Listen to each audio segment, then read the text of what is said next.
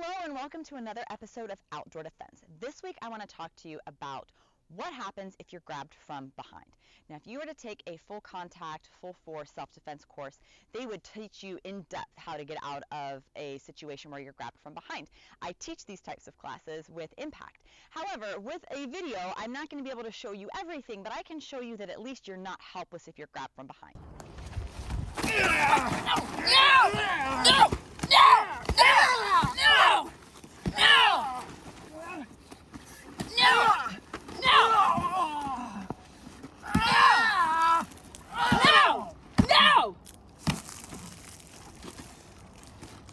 Look. If you're grabbed from behind, that's not the end. There's still plenty of things you can do. Let's think about it just for a moment, just you and I here. All right, so if someone comes up behind me and grabs me from behind, it means that for whatever reason, they caught me by surprise, and it's not my fault if this happens, first of all. Second of all, now I have to start thinking about what I can do. Now, if someone grabs me from behind, they may have my arms held, but I still have my legs, and I still have my feet. So I might be able to foot stomp, I might be able to scrape my foot down the side of their shin, which causes a lot of pain. And depending on how they grab my arms, if they grab me kind of by my upper arms, I might be able to get my lower arm back and down to slam my reverse heel palm back into their groin with my open palm on either side, right? So that's available because their groin is going to be right behind mine. That is a viable strike.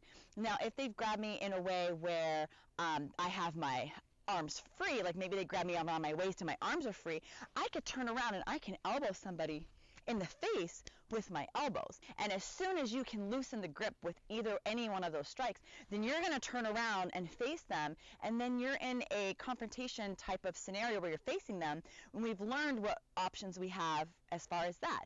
And if you get a chance to take a full force class, that's something that they can cover in detail and help you feel even more confident when you're out there.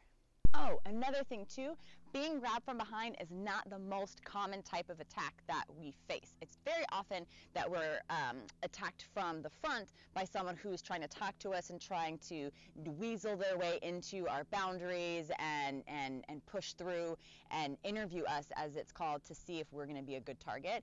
It's not the most common to be grabbed from behind. However, it is the thing that we tend to be the most fearful of.